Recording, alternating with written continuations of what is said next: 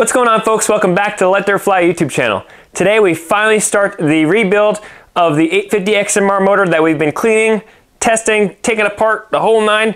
We're gonna make it into a motor, but right now it looks like this. So we have a lot of work to do. Let's get into it.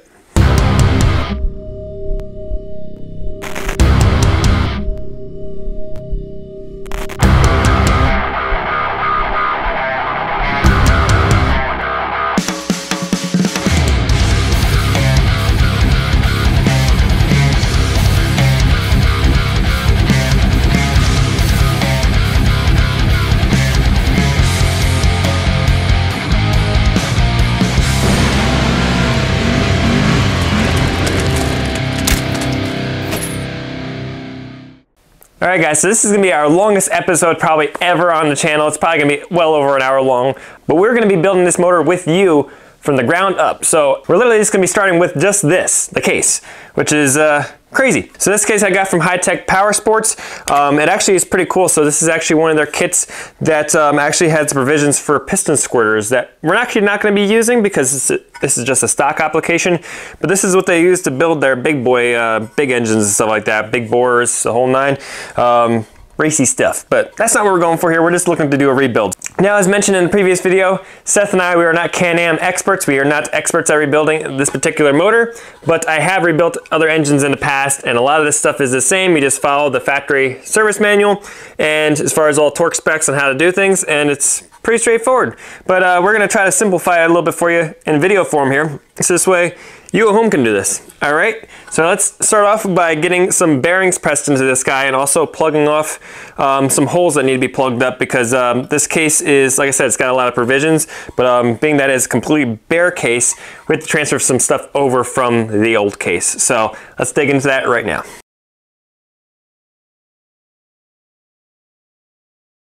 Alright, so the first thing we're going to do is go ahead and get our new bearings into the case here. You are going to need a couple tools though. Exhibit A is a bearing press tool from, this is from Mr. RPM. You can get the Can-Am one, there's some other people that sell them, but you're going to need this. What this is going to do is help align our bearings here, which are these little guys here, and it's going to help us by putting everything nice and centered onto this tool.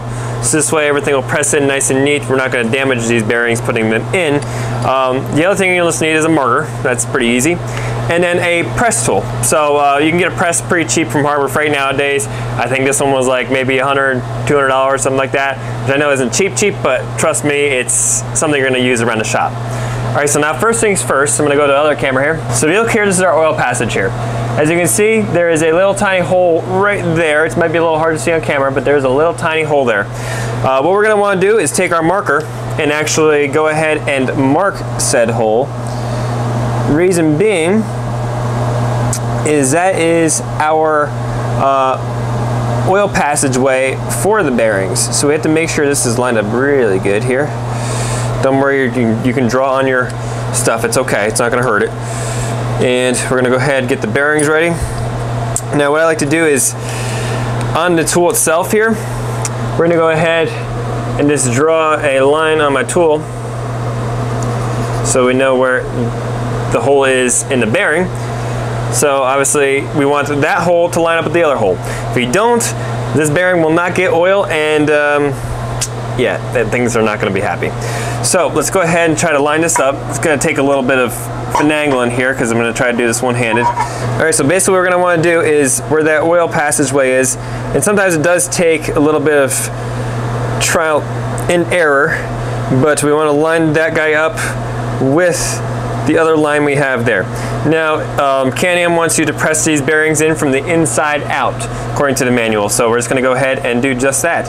So what I'm going to have to do is I actually have to rotate this because of how my press is. I'm going to have to rotate this a little bit so this way I can line this up a little bit better. Okay, right there should be the spot. Now we're going to go ahead, make sure everything is nice and flush here. Go ahead and bring our press down. Once we make touchdown, I'm just going to go ahead and recheck our lines. Everything's looking good here so far. So I'm going to bring this back a little bit here. Just want to press a little crooked. Don't want that. All right, there we go. I just want to double check, make sure we're still pressing in nice and straight while we're here.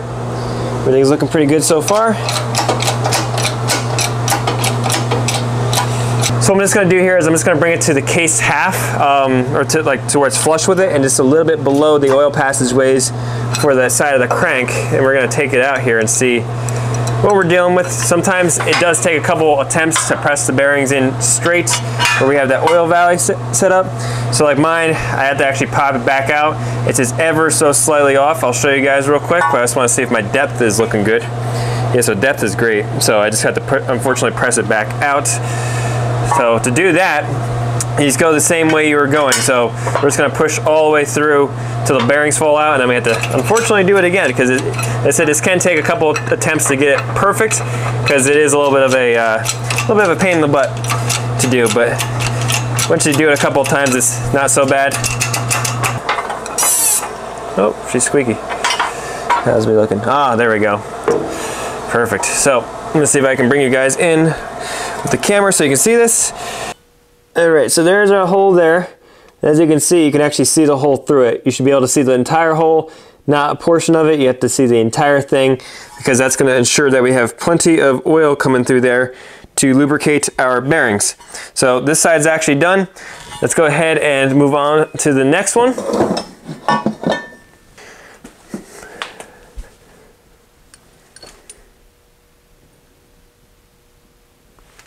Hey guys, I did bad. So the PTO bearing, this is why I said we're not experts here. So the PTO bearing, both bearings had a hole in them. I figured the regular main bearings were going to be the same. It's not the case. I have two bearings without holes in them, so I had to press the other ones out because one side goes with the other, and yeah. Hang tight, let's do this again. All right, so it's like 10 minutes later because I just had to redo that. Silly mistake. You see, again, you live and learn. This stuff, you're not perfect. At least I realized now. Before I did two of the wrong bearing on the same side and didn't lubricate one side, and it ended bad. But now we're gonna go ahead and mark our other side of the case here. So you can actually follow the path here. If you can see it on camera, that is our oil passageway, and we're just gonna mark straight down the center of it. And what I'm going to do too that might help a little bit is I'm just going to mark the two edges of the hole, which is there and there. Just this way I have a reference of how the oil is coming in, and then also which way the bearing needs to face, because it helps a little bit when I did the other one. Now let's grab the correct. So you should have one that has a hole in it and one that doesn't. That's the way it's supposed to be. Oops. And we're just going to go ahead and line them up on a tool here again. Again, I drew on my tool just a little line that's kind of faded already, but still helps. And then we're just going to go ahead and line up this bearing now. See if we can get this one right.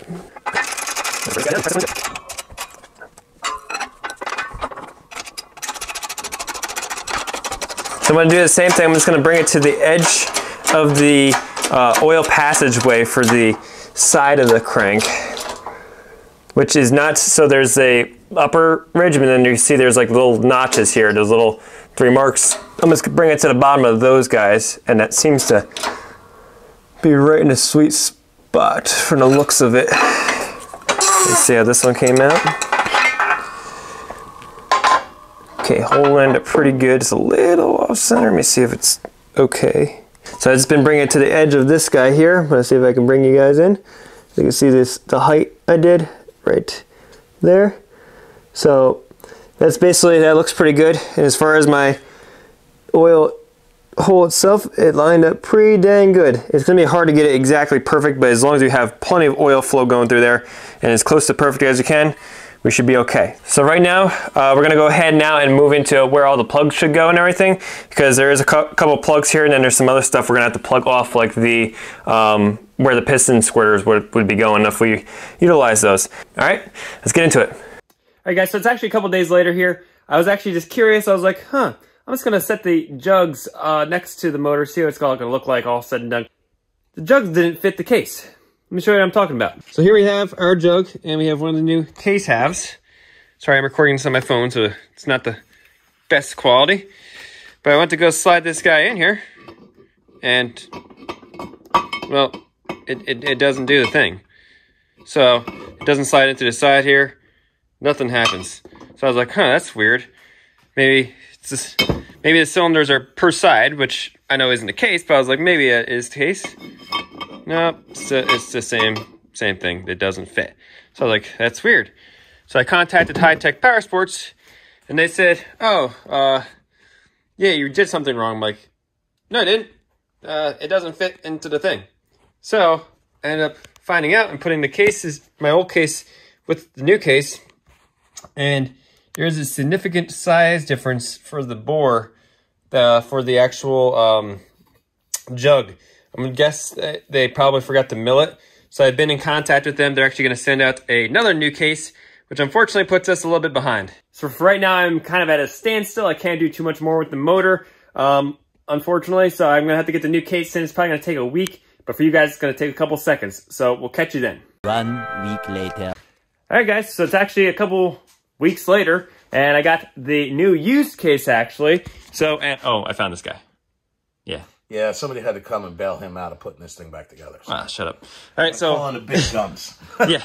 So, what ended up happening, we found out that the 850 block is different than all the other ones. So, the actual jug itself over here, even though the piston is smaller than a 1000, the jug itself is thicker. So, it wouldn't fit into the bore here. So, now this one fits all nice and dandy. Boom. It actually fits. Yay. So we are good to go. Now we can actually start rebuilding this thing. Hell yeah.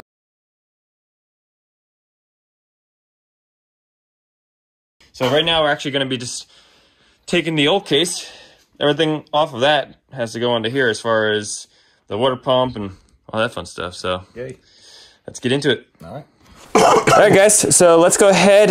Seth's got one side of the case. I got the other. So I did transfer over the, I don't know if this is the actual name of it, but the water pump drive shaft, because this goes across the motor and actually hits the gear in this side of the motor.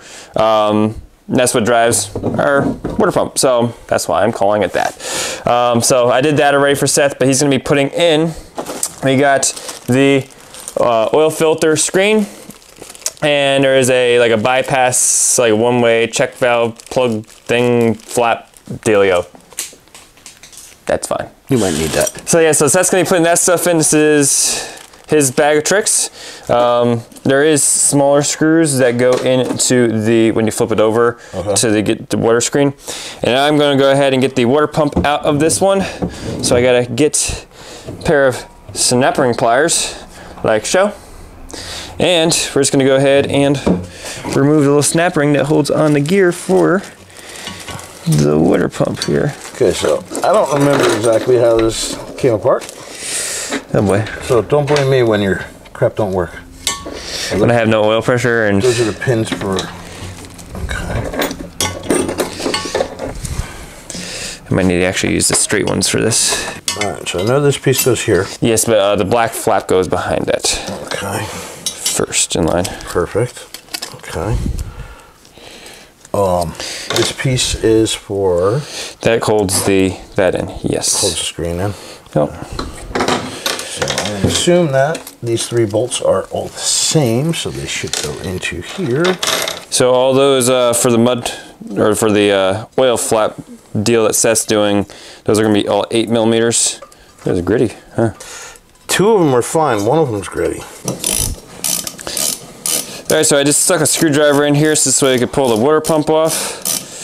This one's probably actually perfectly fine. I'm gonna save it just in case one of us needs it. But yeah, got a new one, so don't need that where we're going. And then we gotta get the mechanical seal, I believe this is called, out. Somehow, some way. So the bolt set Seth just did on the other side, those are going to be 10 plus or minus 1 Newton meter, or 89 plus or 9 inch foot-pounds. All right, so now I got to figure out how to get this water pump out. We are going to have to transfer over the drain plug, I know that. All right, so Seth's putting together the oil screen here. It does require a little bit of Loctite. Oh, you spin it to get it out. You need more out. Holy crap, were you trying to go to the moon with all that? It's a That's what the glob was. Here's what the glob was. All right, I gotta figure out how this water pump comes out. Seth's gonna continue doing that. Redoing that. Actually, so the torque specs on that guy are 53 plus or minus inch pounds, it looks like it is, or 6 plus or minus 0.7 Newton meters. All right, guys, so to remove the oil or the water pump is not as easy as the manual makes it sound. They said carefully pry up on the rotary seal, the smaller inner portion of it, and there is no carefully about it. We unfortunately destroyed that, so I'm gonna have to order a new one, which sucks, but this should all pop out now. There should be like a spring in here, it looks like, yep. So there's the seal. I need to get rid of that little cup here that I have to order because there's a seal behind there. I want to see how it all goes together now. But we have to basically hammer this guy out of the way, which is impossible, turns out. They make it sound so easy that the stuff just comes right out. This is fucking next to impossible. They said you can do this in the quad. In the quad? Yeah. All right, so eventually you're presented with this guy here that you have to destroy to get out. There's no other way of doing it. And then there's another seal in here, which just popped out because I've been destroying that too, unfortunately. And it looks like that's it. Yeah, yep. Okay. It's not too bad. I can actually install the one seal for now. I'll have to get that cup. Oh, Seth's getting serious over here. And so I should have this seal set, but I'm not going to have this here. This might be okay yet.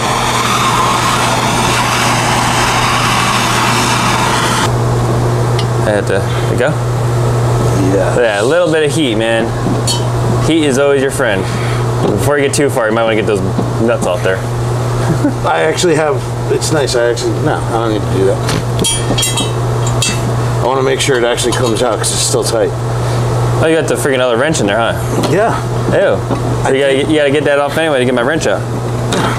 Now, the only thing I have to steal off of this case now is the oil pressure sensor. And I think that's it, and drain plug. Yes, the drain plug. Tight. Huh? Keep it tight. It's tight. What are you doing over there, man? I'm telling you, it's not like it's loose right this second. Oh boy. There we go, now she's loose. What we're gonna do for now, to hold this gear in, I'm just gonna slightly screw this on so it doesn't fall out. I should be able to put that plate in with the motor together, so we're gonna get this sucker into one piece here in a little bit. We gotta get the drain plug out and the oil pressure sensor, and in this case can go bye-bye.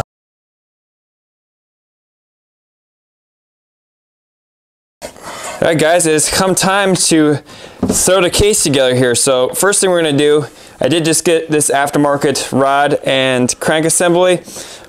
It was already assembled, supposedly, and they already put oil and stuff in there, but I don't trust anybody. So we're gonna go ahead and just pull it apart real quick, make sure they actually are lubricated well and stuff like that. Might throw a dab of just some assembly lube in there just to make sure. And just slop some oil in here. Just one of these guys helps a lot because you can just squirt some oil in there as needed. Now, one thing I'm gonna tell Seth right now, we wanna keep the rods as a pair. So, what's that? So you wanna keep the rods and caps themselves. Yes, yeah, they already lubricated them. Okay, just wanna make sure. So yeah, we're good to go. They lubricated them already. I just wanted to double check. We'll just throw even a little bit more in there just to be safe here. Because when you go to fire up the motor for the first time, it's not going to have any oil in some of the oil cavities and stuff like that, so it doesn't hurt to add some pumps. So for those who are wondering, Seth maybe, that's where the oil enters the bearing.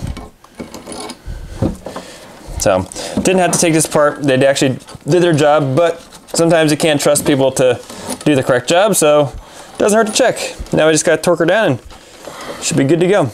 So took the caps off real quick. I just want to make sure they did lubricate these, make sure everything was good to go there, because don't want to start the motor up and not have any lubrication starting right away. So you want to torque these guys to 15 foot-pounds of torque, but you want to start off with half of that. So you want to do like, what is that, 7.5 foot-pounds to start on each bolt, and then you step it up to 15.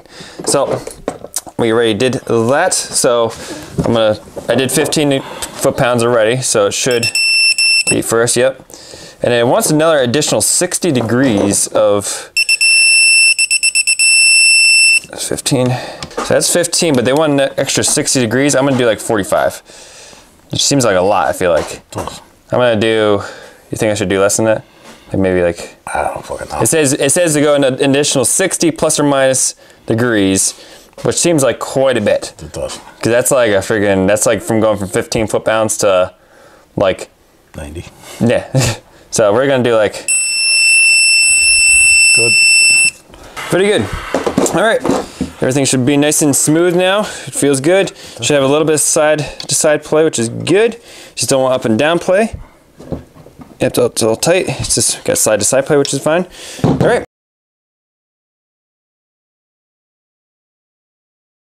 All right, since the last time you guys saw us, Marshall's finding out that his rebuild kit is garbage. So a lot of the seals aren't measuring up correctly. They said they're the correct ones for this motor. I called BS because yeah, it's not doing too good.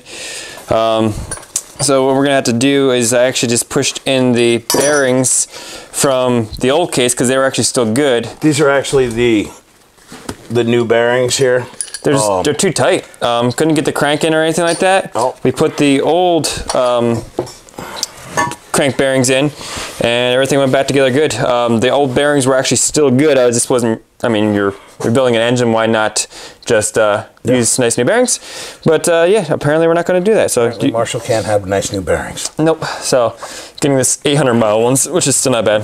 So I'm just using, you don't have to use this. You can just use some... I only have one glove, so I'm going to try and leave that too. What do you call it? You can just use engine oil is what Can-Am prefers, but I'm going to use assembly lube, maybe with a little bit of, just throw a little bit of it in, because why not? We'll just throw a little dab of it in if you want to rub that around with it too. Kind of help. And then what we're going to do first, before we do that, is just get the seal kit. Dude, this is not the, this is the 800 kit. What the f, dude? They sent me the wrong fucking kit. I knew it. Yeah guys, everything I've ordered so far for this motor has been a nightmare and nothing has fit. This should be the same though. We're gonna find out if the holes line up. It should. We're gonna want to stick the drive shaft in. The larger portion goes to the rear of the motor and you can just lay it in there. That's all it does for now because we have to wait to do everything. Now we go ahead and put the seal on. Now when you put the crank in, you have your rods.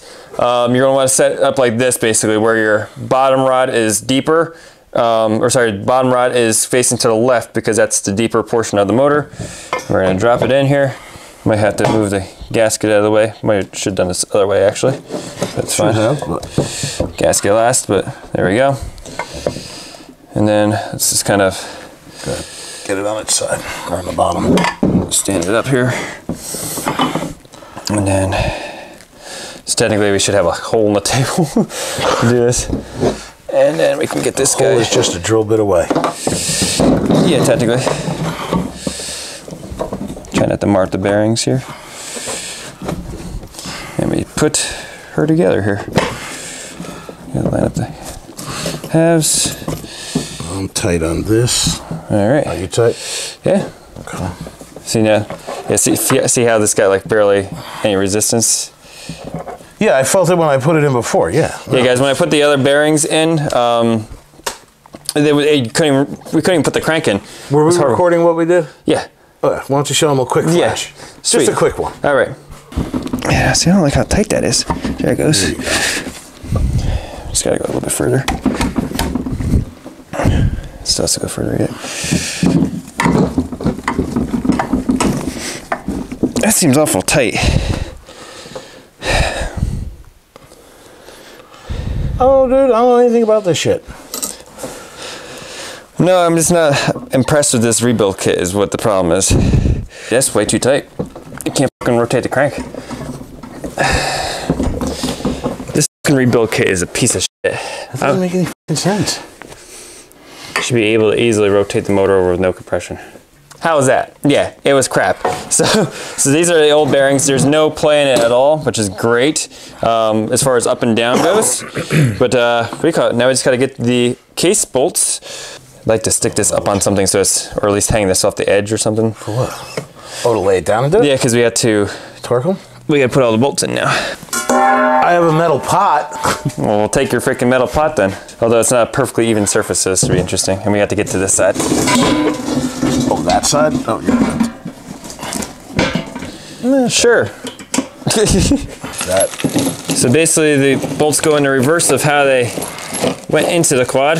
And basically we just got to find all of them and figure out which ones go where. So there's a couple larger bolts that have to go in, like here.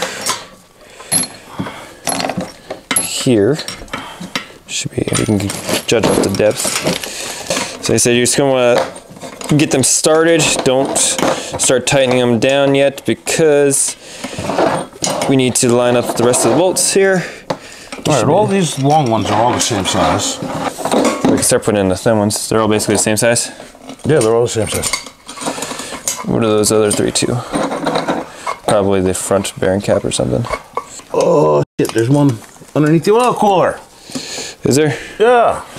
Oh no, so oil cooler does not go on yet. I got 1, 2, 3, 4, 5 long ones.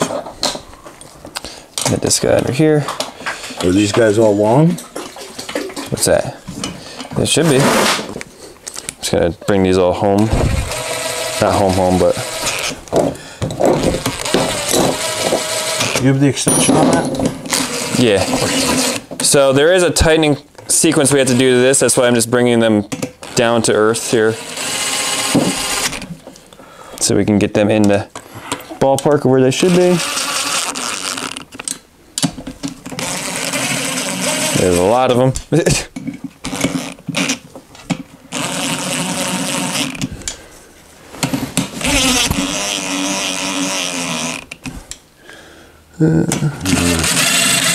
One here, one here. There's so many.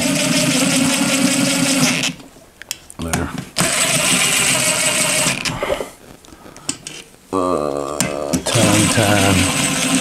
10 for the back. And that should be all of those. That's a 10.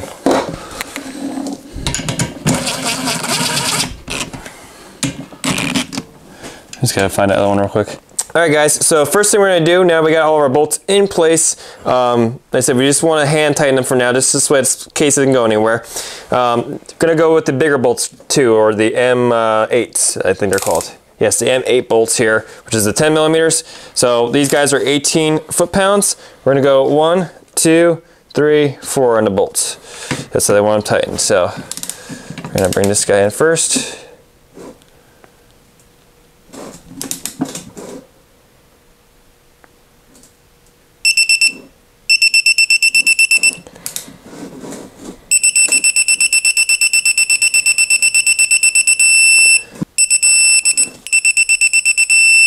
I want to do nice smooth movement, because if you go too fast like I just did, it'll actually trick you. So let's double check them all here. All right, now we got to go on to all of our gazillion 8mm bolts, or M6s. All right guys, so it's actually a couple days later here. I had to get a smaller torque wrench to actually be able to torque the case down. All my stuff is too big for bigger projects like the cars and everything. So it's got this lovely Cobalt one from Lowe's, but it should work pretty good. We're gonna find out. So what you're going to want to do is there is a specific pattern you have to follow when you go to tighten the case down. So it is going to be different between the big block case and the regular case, it looks like. Basically the models with the oil cooler and without the oil cooler. And I did already tighten this down off camera, but I'm just going to go over it with you guys. But basically what you're going to want to do with them is they all get torqued down to 89 inch-pounds. So we can go throughout. I'll do it with you guys, I guess, here. So mine's already done, but make sure we're still set here. 1. Guess I need to go retorque them.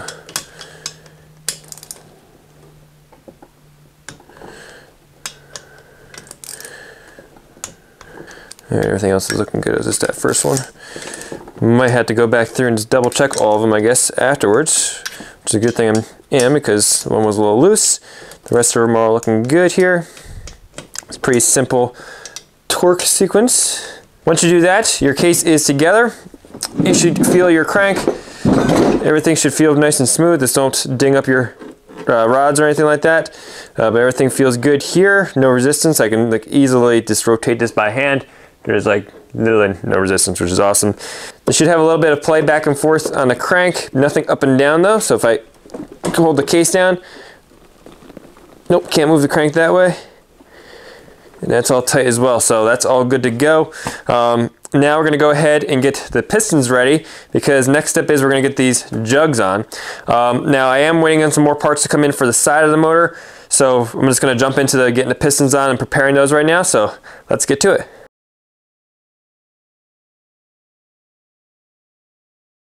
So when it comes to the pistons here, we're gonna go ahead and install our new rings I got here. I got brand new Can-Am rings.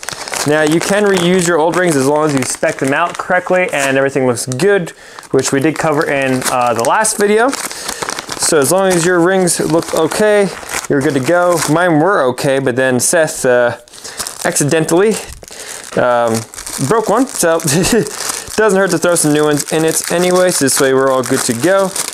Now these ones are straight from Can-Am. Wow, they actually came labeled and everything. That's very handy. So we got the first ring and then we got the oil rings. Very good. So what I'm gonna do real quick off camera that I did in the last video, I'm going to actually just make sure that these all are within spec. So I'll catch you guys in a few minutes when I get that all together. A little longer than a few minutes later. Alright, so when it comes time to install the pistons now, like I said, I just got my rings on here. We're going to go over which way the gaps should be facing before we actually plop the jugs on. But for now, you should just have your nice new rings, or if not used rings, back in the correct order. I'll throw up a picture right here in the manual of what they should look like. For going on the pistons now, for all the engines except for the 650, there is a arrow on the piston. That's on all the engines. For the 570 through 1000, except for the 650, the pistons are pointing backwards. The arrow should be pointing backwards towards the rear of the engine. Rear of the engine has where the starter is. Front of the engine has the oil cooler for the big blocks. So this is so you know where they go. Now apparently with the 650s, I believe, I'll correct myself if I'm wrong, but I think one arrow faces backwards, one arrow faces forwards. Don't ask me why, but that's the way Can-Am did it. But we're gonna go ahead and get our piston in place here so we can start getting this all lined up. This is the fun part.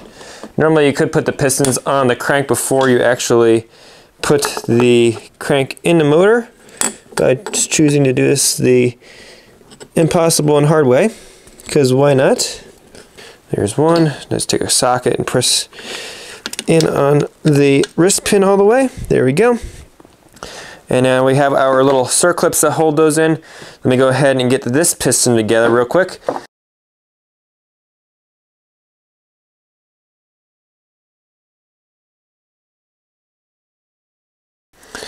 So actually, since I still have to do the rings on this one, I'll figure I'd show you guys real quick. So basically what's nice is Can-Am, when they send you new rings, they actually have, as you can see here, each ring comes in a packet, and they actually tell you which one goes where, which is really handy. We're going to start off with the oil ring, which is the very most bottom one. Now these are very fragile, so you want to be careful. Can-Am actually recommends, and also engine builders will recommend, using a ring expander. I've never used one before and never had any issues, but if you feel that you need to do that, then go for it.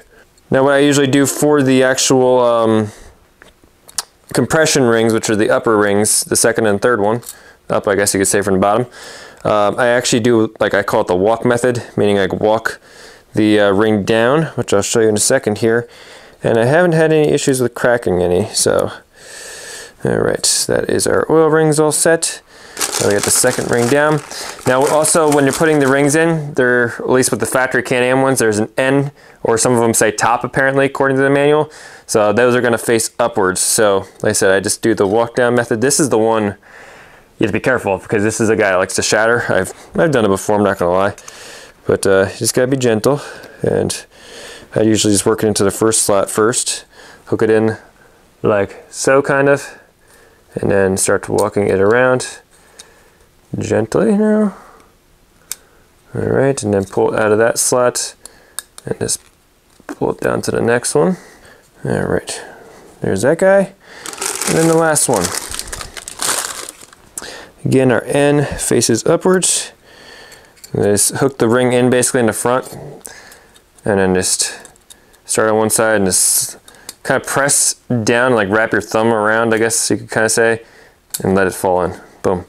All right, so like I said, this is the other piston here. So for the 570, 850, and 1000, we're going to be going arrows to the back. So when you feel the piston, you try to hold the rod, because the rod's going to have a little bit of movement back and forth. You should be able to, yeah, so we're good here. So if I hold imagine holding the rod as stiff as you can, kind of push down on it, and then wiggle the piston left to right. You shouldn't have any play that way, which we're good on that one. And I just put my hand in. Assembly lube is some mean stuff, I'm not gonna lie. Let's check this other one out here.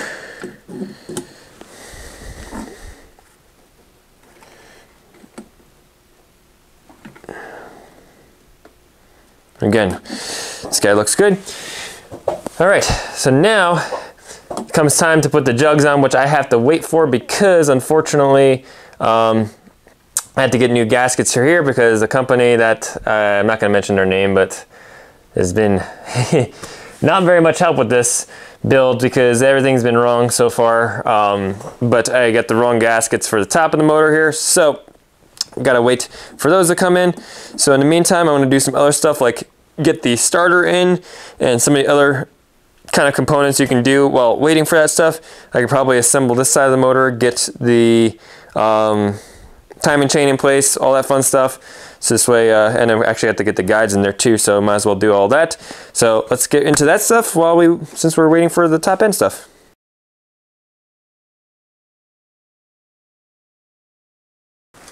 All right, time to get the starter in here.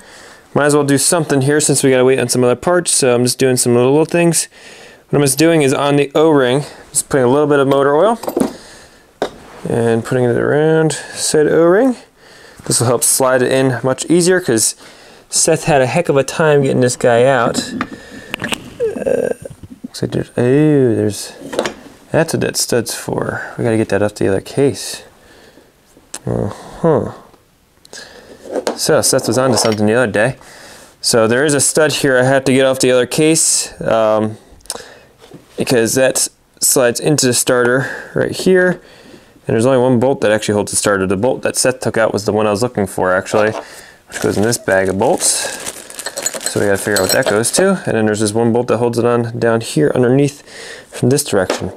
Now I'd hate to change this guy in the quad because that would be a heck of a time.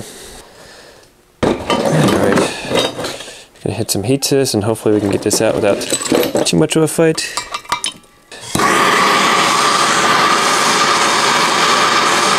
So with a little bit of heat, these guys should hopefully pop out. And hopefully we don't destroy it trying to take it out because that would suck.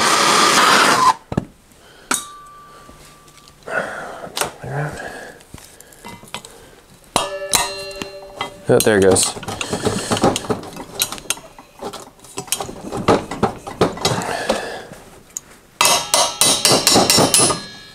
Got it. Heat always wins. Oh, that's not always the case. A lot of times you can turn stuff to liquid and that's not a win at all.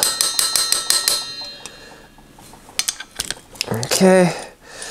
Gonna tap this guy in here. Let's not melt the plastic table. Okay, now we can put the starter in. Yeah, Seth said he was taking out bolts and stuff like that. I don't think that bolt went to the starter that he took out. I'm guessing that was the engine bolt that he took out because one was missing. And it's the same bolt, funny enough, so. Seth's trying to throw me off here. All right, here. This is why Seth had a hard time getting this off because this has to go in over that stud. There she is. She's home. And this bolt goes into the back side, which is just mind-boggling because when you're doing this in the quad, the transmission's actually right here, so I can imagine how much fun that is. Alright, so it's officially time to start doing some stuff on the side of the motor here. So I said I got the starter in. Unfortunately my camera was messing up a little bit, but the starter bolt that is torqued to 25 plus or minus 3 Newton meters or 18 plus or minus 2 foot-pounds of torque. Alright, so the first thing we're going to grab is our chain guides here. So we're going to go ahead and just slide this guy right up and in. Get that guy in here, and then we got our bag of tricks here. So the beautiful part about the manual is it tells you all the pieces that need to be Loctited, torqued, all that fun stuff. I can actually see on this guy, I don't know if you guys can see that. You can actually see on this guy that it did have some Loctite on it, so we know we're gonna have to Loctite this guy as it goes in. So basically, this just slides up in, and we're going to get some Loctite, boom. That's going to go on there. All right, so as it seems to be a common theme with this motor, this guy is actually going to be 89 inch-pounds or 10 plus or minus 1 Newton meter. So just like the other ones, that's assembly lube, not Loctite. Nice. So basically they said to use Loctite 243, which is actually just medium strength, so I'm just using blue. That should be more than enough. And just a small dab on the threads. That's way too much. That's fine now. That just means she's not going nowheres. We're gonna go ahead and, I said you have to actually put the chain tensioner in, or the chain guide in place before actually putting the bolt through. And then now I just need to get a Torx bit for this guy, and we'll go ahead and torque her down to 89 inch-pounds. There you go. All right, so once you get your chain guide in, next you're gonna wanna go ahead and get the chain in place, which is pretty self-explanatory. Just go ahead, throw her on there, make sure all the teeth are on, and we are gonna have to figure out a way to make sure this is secured. We might just strap this tightly here with a zip tie or something for now, just so it's not going anywhere. Then we have our lower guide, which on this side of the motor looks like this guy here. Damn it. So after you get done cleaning off your chain tensioner that you just dropped on the floor nicely, basically from what it looks like is it goes into where this longer tab goes flush with the bottom of the motor, so it basically just slides right in like that, and that's all she does. Nice and easy. Now we're gonna go ahead and get the big old flywheel on there. First we're gonna start off with the little gears like this guy here. So putting this all together, Can-Am wants us to put a little bit of oil and everything, so we're just going to fill up this little cavity here with a little bit of oil, even though this doesn't spin. But we're going to go ahead and put the posts in here for this gear. So this gear is our one starter gear here, looks like so. And let's just go ahead, slide it in there. So we got a little bit of oil already. There we go, that should spin nice and freely. You want everything to spin freely. Same thing with this guy. We're just gonna get a little oil on here. So I'm putting this guy in. The side that sticks out and protrudes a little bit, like this side. This side, as you can see, is flat. That side goes to the case, so this way it stays raised above the other gear. You might have to twist and play with the shaft a little bit. I know it sounds bad, but because what it'll do is it's kind of trying to hydraulic on you. Yeah, I'm gonna have to play with this for a second. Come on, buddy. Now we're gonna go ahead and stick the flywheel and magneto on. So what we're gonna do is go ahead and put the cotter key facing upwards on the crank, and then we're just gonna slide this guy right on, like so. We wanna try to get this as close to, because we're gonna kind of do time this thing here. Might have to rotate it, yeah, because of the starter here. Ow, pinching me. Got to rotate this around real quick. Let's watch our rings. And right there should be close-ish. And should be good.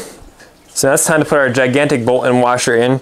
This guy actually gets torqued to 111 foot-pounds, so we're gonna need to figure out how to hold this thing steady while we put this in, it also gets Loctited, and they want 648 on there, Loctite 648, which is basically the really heavy duty stuff. So I'm going to go ahead, clean off this bolt real quick in the wire wheel, and then get some Loctite on there, and we'll torque this thing down.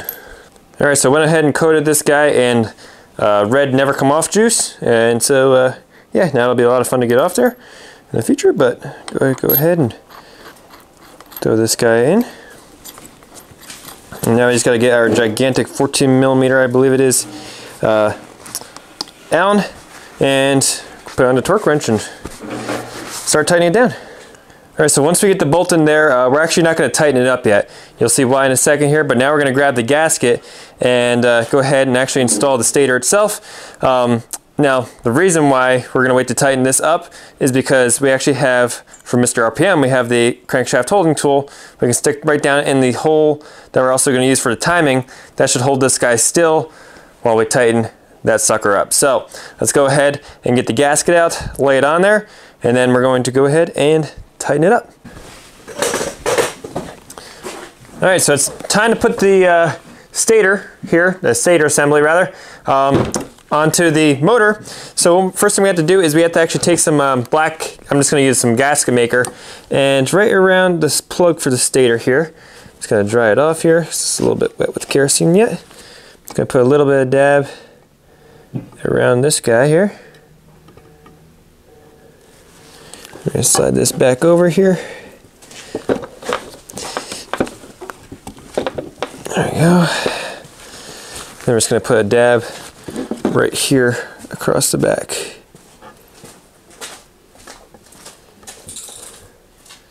That should seal things up nicely. Now I just got to find out what I did with the cap here. All right, so now I just have to go ahead and stick this guy right on here. And you just got to be careful because the magnetism is going to pull it here. Yep, there it goes. Knew that was coming.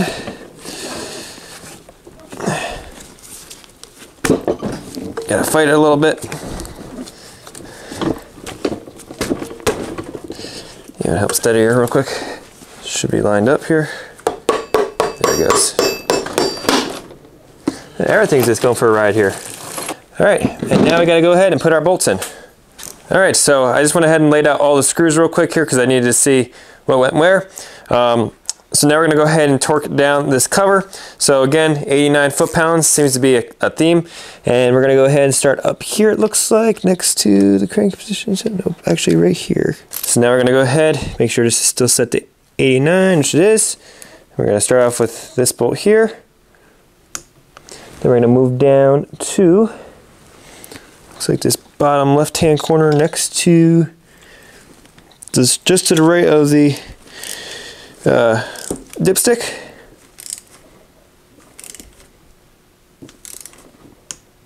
Just there. Then we're going to move to the next bolt down from the crank position sensor. Then we're going to go to this guy here. And it looks like we're just going around the clock now. 6.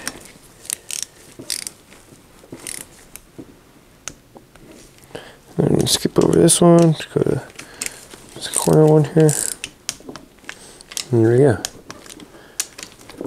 Just gonna go around real quick and double check them all. So I just put the bolts in the other holes temporarily just so I know where they go. So this way there's no questions about it.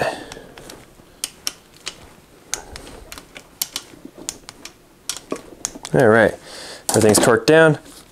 All right, so now we're gonna go ahead and remove this guy here. And we have access to our flywheel bolt. Now we're gonna get a lovely tool from Mr. RPM. It's gonna be a lifesaver for us. And that's this guy here. So this is a crank holding tool, or flywheel holding tool, I guess you could call it. Just gotta take the screw out for this temporarily. There we go. When I do this, the guy drops right in. It's going to hold the crank for us. Hopefully it does not rotate. It shouldn't.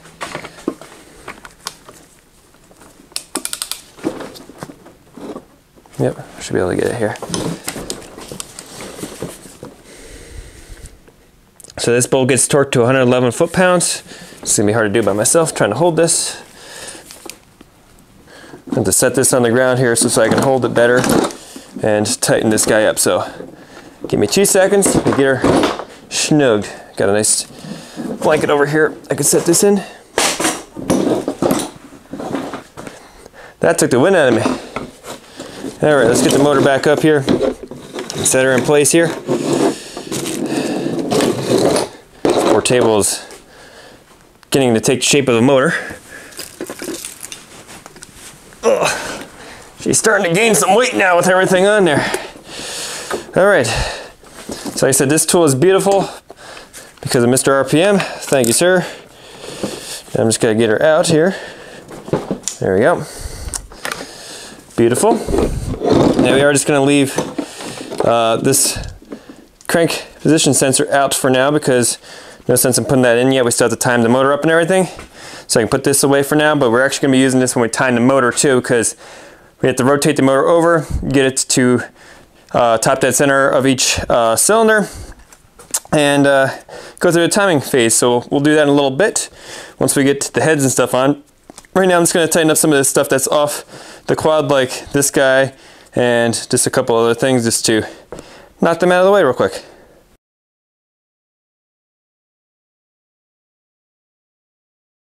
Alrighty, so now it's finally time to go ahead and start assembling our cylinder heads here. So I went ahead and did the other head already. It's the same exact process on this guy. We're gonna put in some new valve seals. So what you're gonna wanna do is go ahead and, this is the way I do it, so they go on nice and easy, but just lubricate where the seal is actually gonna be going on. And then while you're in there, you also want to lubricate the actual spring seat, I guess you could call it. The little shim in there, you want to have some oil around that too. I actually went ahead and just threw some oil everywhere in there for now, just to go ahead and start things. Now with the valve seals, I usually just like to take a little squirt of oil and just go through it, like so, just a little bit. It helps go on a lot smoother. And then to install them, we're going to use some valve seal pliers. You can get these on Amazon for like 10 bucks. I recommend doing that because you won't worry about hurting your seal putting it on. So I'm just gonna go ahead, stick it on. Should go firmly, but nice and easy. Boom, just like that. One done, and now let's do the rest. Now when lubricating the seal here, it's also giving a little bit of lube for when we put the valves themselves in, because why would you want to go in dry, right guys? Now when you're putting the valve seal in, you want to make sure it's nice and flush with the valve guide, and everything is sealed up good that way, because if it's not, then you're probably going to just wear right through your seals and they're going to start to leak right away. So I'm going to go ahead and do this. Now I'm going to leave one valve seal off for now because with my valve spring compression tool, it's a little bit tight in here. It's not the correct one for the job technically. So I'm just going to leave the one on the front here off so I don't destroy it. I accidentally did that on the other head and had to use, luckily enough I bought enough seals that I was able to use that guy. So we're just going to leave this one off for now. And let's go ahead.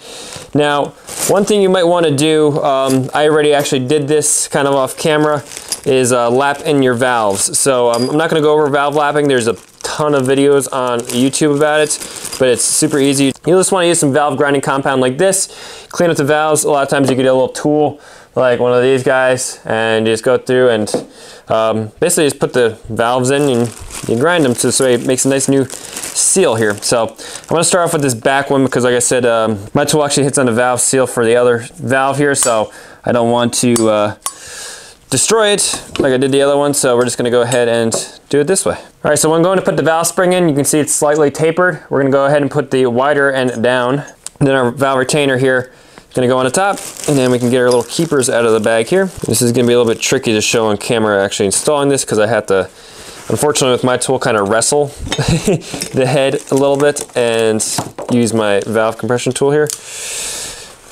Spring compression tool rather. We're going to go ahead, see if I can show it on camera, but basically it's the reverse of taking it apart. So we're just going to compress it enough to where you can get your retaining clips in, and then you're good to go. Now with mine I had to kind of work it down because it barely fits in there and wants to slide off, so it's actually like a big locked and loaded gun, so I'm going to keep my face back a little bit. But the retainer clips have a little, you'll see they're slightly angled, I guess you could say, or tapered. They have like a little notch in towards the top that sticks out. You want that to go towards the top and taper to face downwards into the retaining clip here. Just sketchy because this just wants to pop right out on me. This is like a ticking time bomb that I don't want to explode in my face. There it goes. And then just release slowly if I can. Oh, Jesus. And it slipped off and grabbed anyway. Whew. Yeah, that's what I was saying. Mine's a little sketchy because it doesn't want to. Technically, you should have the kind that has a little circle on it that you can adjust. This is just a kind of crappy one. That was probably a Harbor Freight special or something. Don't even know where I got it, to be honest. But it works and gets the job done, just not as swiftly as it would a regular one. What I like to do sometimes is I just tap the valve a little bit like this. The reason I do that is just to make sure that the valve seats took and everything. You're okay. It's okay to hammer your valve. Don't worry, it's not going to hurt anything. Now I can go ahead and put my other seal in here. And we're going to do the rest of the valves here.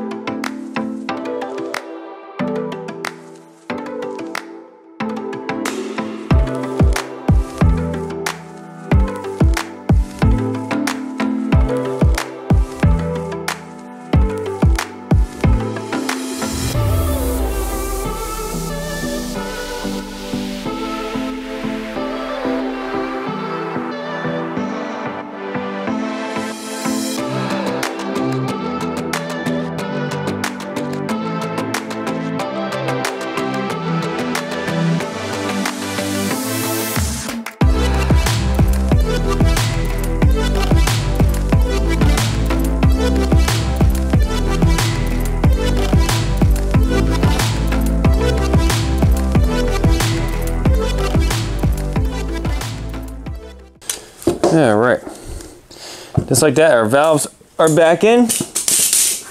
That's fine. All right, like I said, just give them usually a little tap to make sure they seated correctly.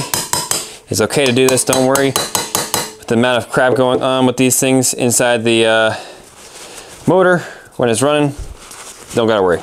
All right, time to throw the cam back in here. So we're just gonna use a little bit of assembly lube putting this guy in. You don't need to. You know what? I'm just putting a small dab. Nothing, not enough to hurt anything, just enough to give her a little bit of lubrication when it goes to start up. Rather have everything nice and smooth, ready to go.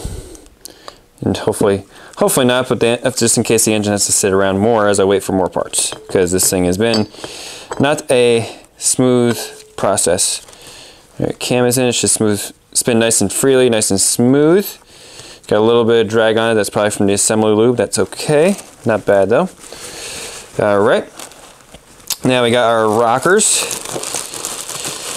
They're kind of funny compared to car ones, I gotta admit that, but hey, it works.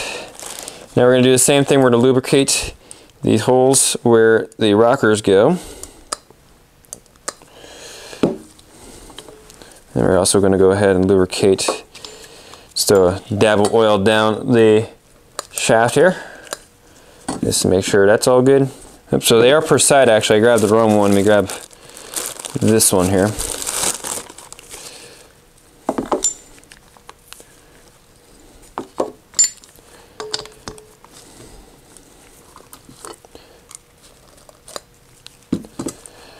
All right.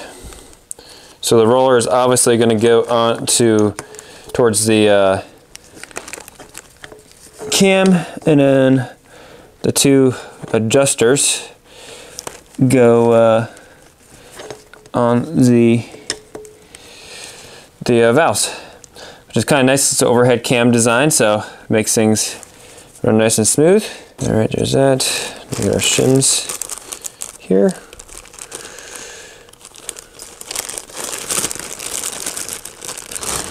Getting rid of another bag, awesome.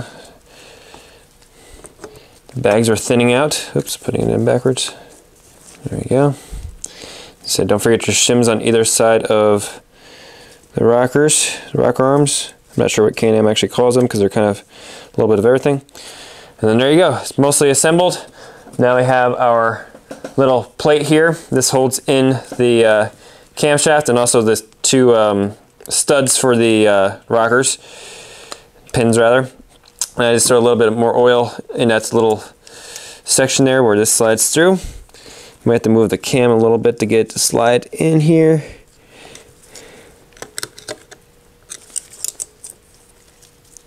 There we go, just like that. This doesn't require any Loctite according to Can-Am, at least what the factory manual says. And then again, with the kind of sticking with the 89 foot-pound, or inch-pound rather, deal, we're just going to torque these guys to 89 inch-pounds. All right, and hold her still. And there you go. Heads are basically done for now. Like I said, don't worry about adjusting these guys just yet because we're going to be getting to that after we time the engine up because we're going to have to rotate it over, get a feeler gauge. I'm going to show you guys how to do all that. Also, once we get the head into the onto the engine and torque down and everything, I'm going to take more oil and just dump oil all across this stuff as we're filling. Actually, basically, probably when we get ready to fire this thing before I put the actual heads on, I'm probably going to go ahead and just dump oil down into here so this way the whole top end has oil in it because it might take a second for oil to get up to that point when we go to fire it up. So rather be safe than sorry, no big deal. But for now, that's going to do it for the heads. Like I said, we'll put the gear on when we go ahead and get it on a motor, but should be good to go. I might just do a couple things off camera, like install the thermostat housings and everything, and then or the water necks rather, because these on the 850s don't have thermostat on the actual engine, but should be good to go here in a minute. And then we're gonna move on to probably, I don't know, I think we can probably get the jugs on and maybe get the heads actually on. Maybe do that today because still waiting for some stuff for the side of the motor, but this stuff we can kind of take care of now. So let's get to it.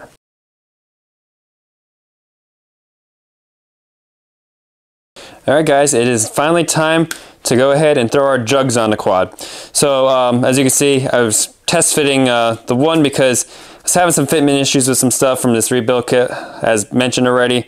And yeah, I just wanted to make sure that the jug was actually going to fit because these gaskets are way too tight around here, so I have to unfortunately kind of tap them down with a rubber mallet. You can also see how well the holes line up. I don't know if you can see that on camera, but yeah, it's just, if this thing leaks, I'm going to be furious at that company. So the first thing we got to do before we actually go ahead and throw the jug on is obviously get our gasket in place, which already has oil on it, which is great. But we're going to go ahead and align all of our rings.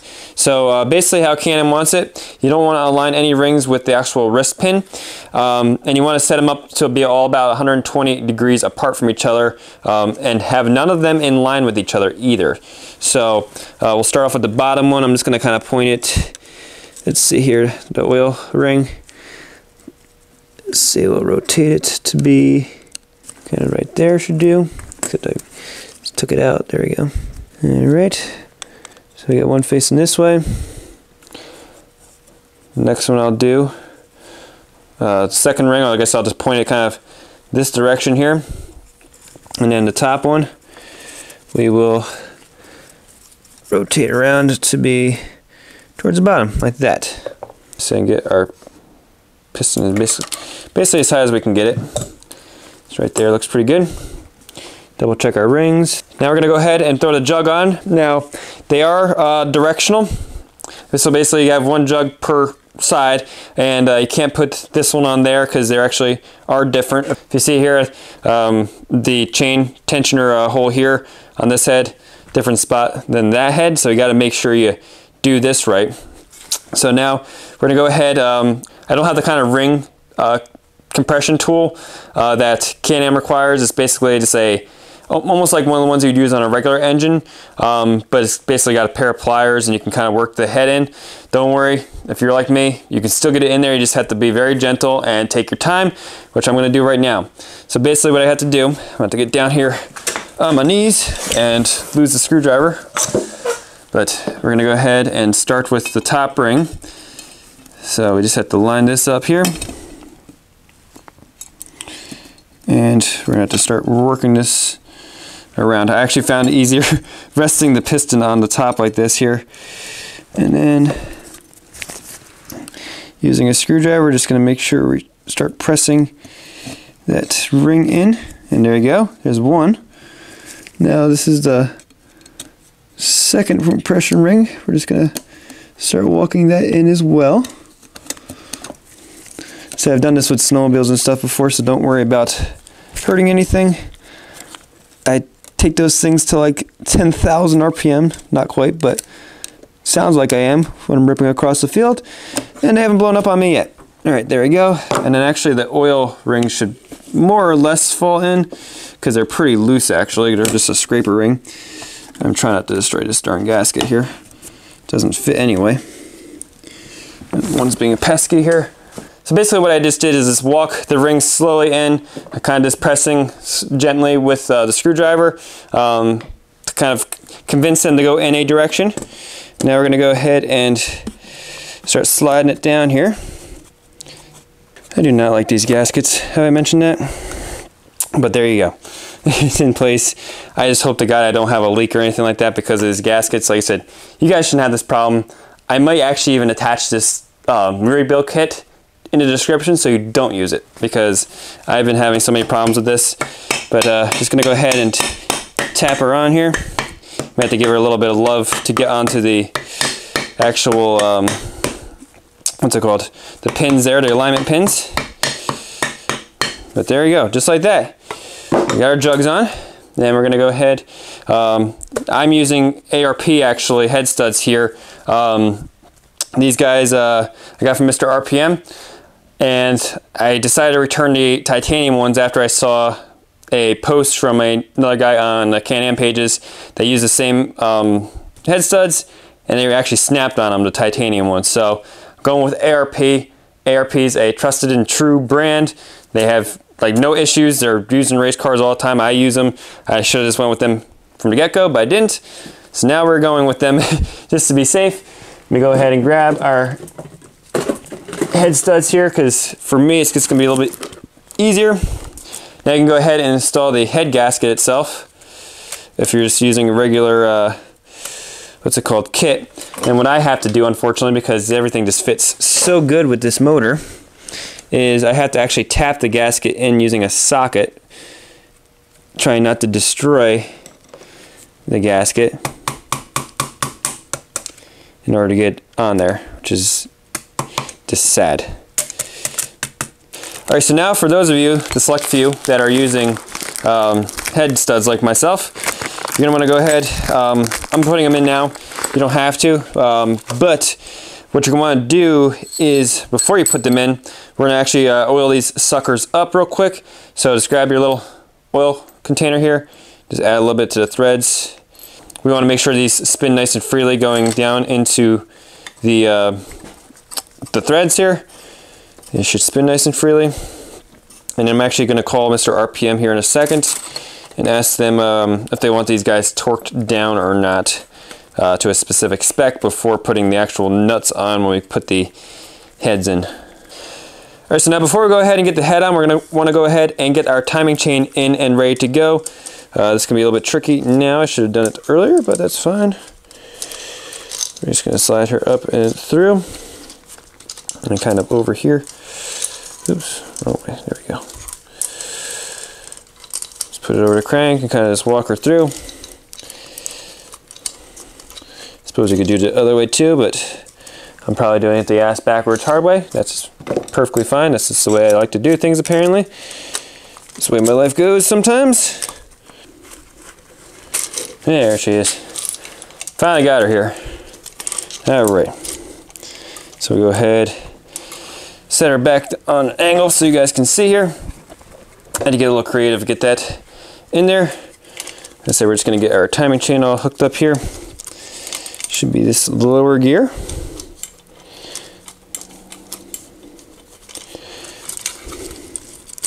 My hands are so oily right now, it's like I can't even control anything.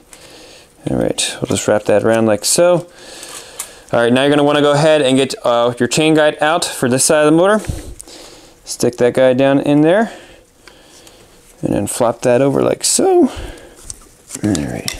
You're going to want to try to keep some tension on this chain so this way it doesn't keep falling down. There we go. Droop it now. So again, this guy, our little bolt here that the actual thing rides on, that the actual chain guide rides on, gets a little bit of Loctite. I think they said 243, which is basically medium strength, so I'm just going to use a little bit of blue. I'm sure the comments are going to be all over me for using blue, but that's fine. I'm sure if I look up the number, it's probably going to be 89, just like everything else. But I'm going to look it up anyway, just so I can make sure. Alright, so just as I thought, this guy is 89 inch-pounds.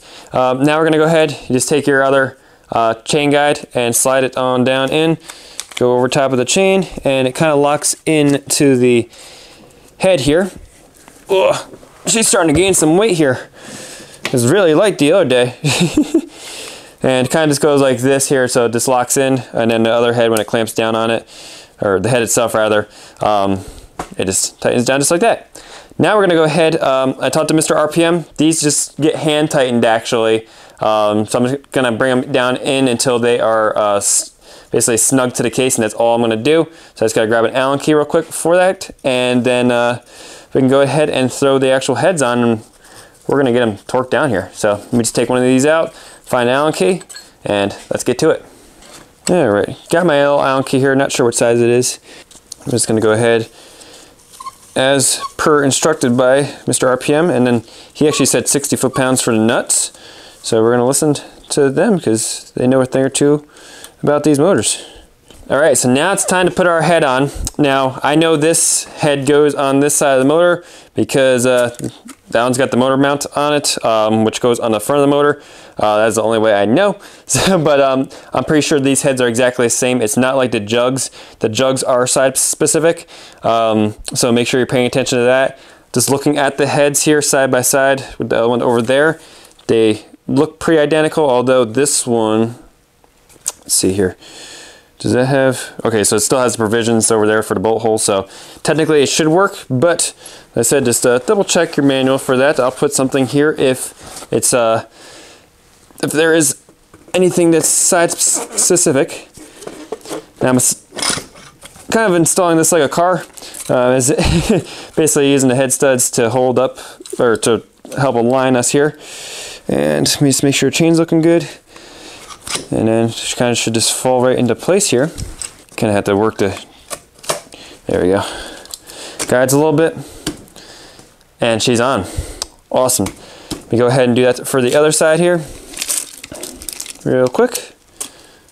All right, now if you are running the Mr. RPM head studs, well, or ARP, they actually come with these little spacers for the non-1000. I guess the 1000 has a taller deck on it, but got these little spacers that go in there just like so. Looks like these are machined really nice. Boom, just like that.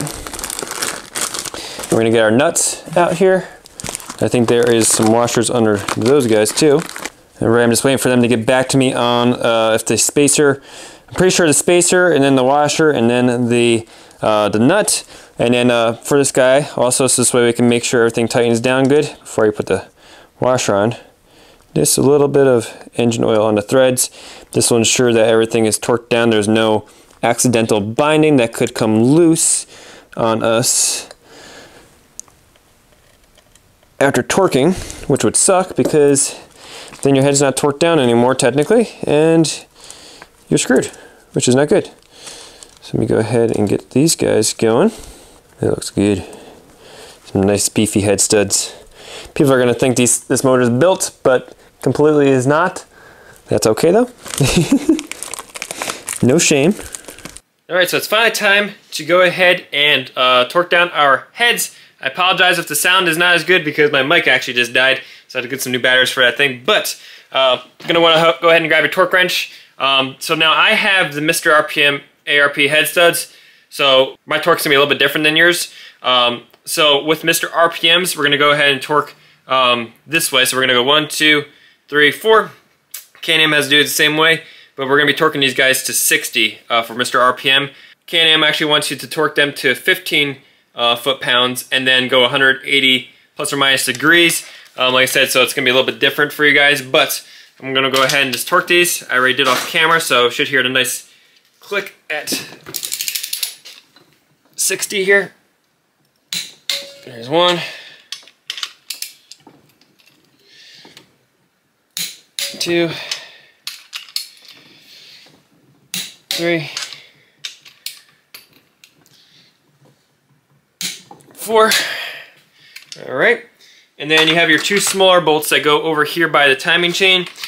Those guys are going to get torqued to 89 inch-pounds, just like everything else. So again, 1, 2. As you can see, I did this off camera already because I wanted to make sure everything was going to be good. Also, with the Mr. RPM head studs, one thing I did was I actually brought it up to 30 first, 30 foot-pounds. Reason being is just so you make sure the head gasket seals nicely and everything, kind of like you do with the car, you do steps. So I'm just setting this to 30 real quick.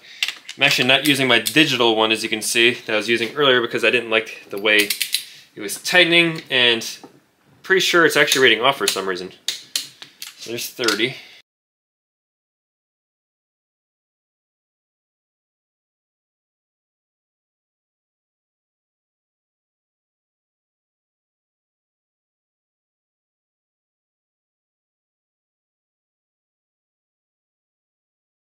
I said for you guys it's going to be a little bit different.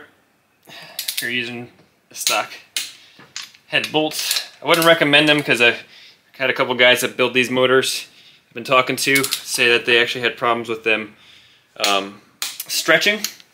And you definitely can't reuse them, and you don't want issues with them, so that's why I decided just to do these. This way I can actually reuse these if I ever had to tear the motor down for any issue or something like that.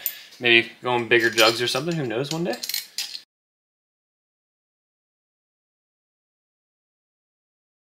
I'm just going to go ahead and start playing with the side of the motor here. We have to get the oil pump in. I grabbed a new one because the other pump got a little bit tore up, as you can see. It's just got a little bit of marring and stuff like that going on with it. Didn't want to chance it. Don't want no oil pressure. So we're going to go ahead, set that guy to the side. I had this one. Shout out to Paul Garcia. He actually sent me the link on eBay because I couldn't find one at any local dealers, and turns out eBay had it, so it's kind of funny how it works. All right, to install the oil pump, basically all we have to do, we just got to pump some oil in here. Make sure this is all lubricated good. Get that all swished around in there. So the main thing I want you to pay attention to here is that the rotor, each one has a dot on it. They both have to face outwards. There's no orientation or anything like that you have to worry about, but you should be able to put it in there, spin it nicely and easily. And then let me go ahead and get this one ready to go here. I got the dot facing outwards. Again, just a little bit of oil. Even though it is the oil pump, we just want to get everything lubricated up a little bit before the first fire up.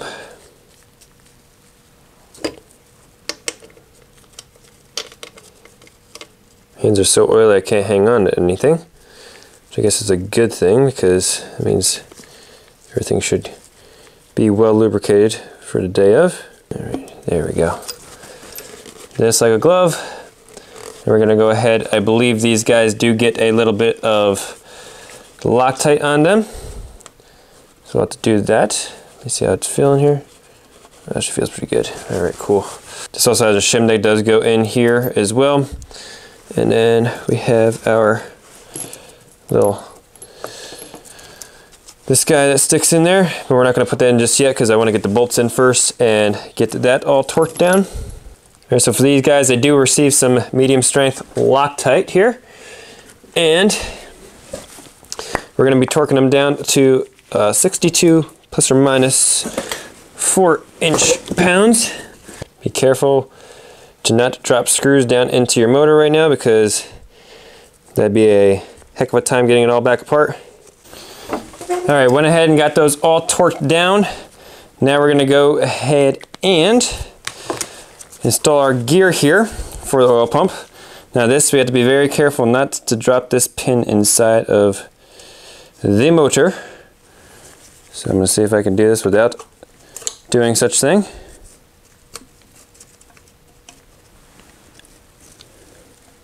Did I actually get it first try? I did, look at that. Ha. And there is a snap ring that should be here somewhere. It's right here. We gotta go ahead and install.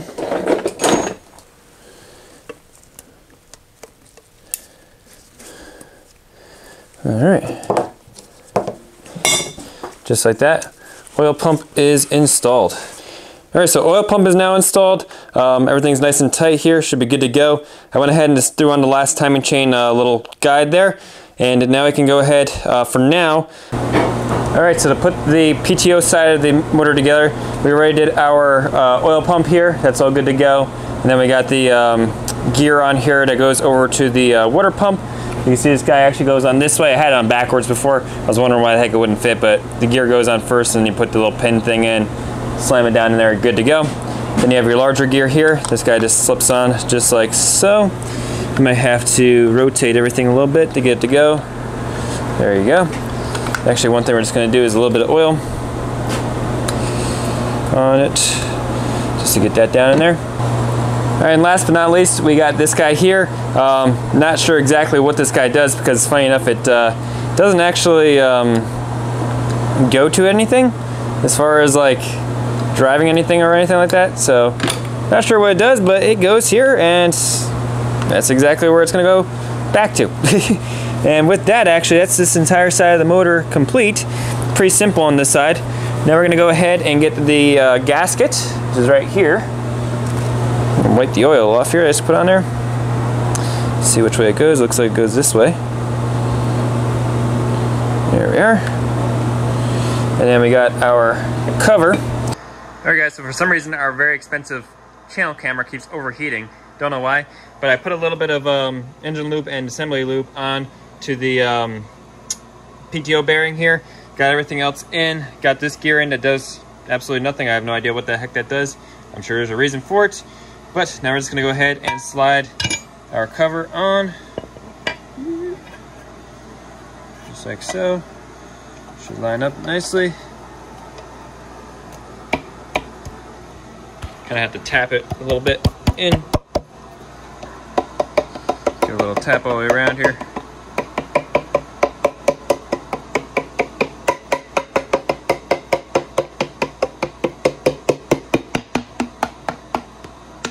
Look at that, she's sealed up. Very good. Now, I'm gonna go ahead and grab all the bolts that go for the cover, and I'm sure it's gonna be 89 inch-pounds, just like everything else, but I'll double check. If it's not, I will let you guys know, but I think she's gonna be 89 inch-pounds. All right, so just like everything else, I figured all the bolts are 89 inch-pounds. So we're gonna start right here. There is a sequence for this guy as well. So we're gonna start up on this bolt here, which is right above the crank itself, and then we're gonna go all the way down to, looks like this corner. Yes, because that's the bottom.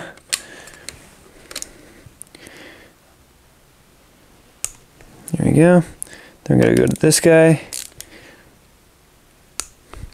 then this guy, and then we work ourselves in a circle now, which we start right here next to the line there, where the line comes off. There, we just go in a circle. All 89 inch-pounds again. It's like everything else in this motor. There you go.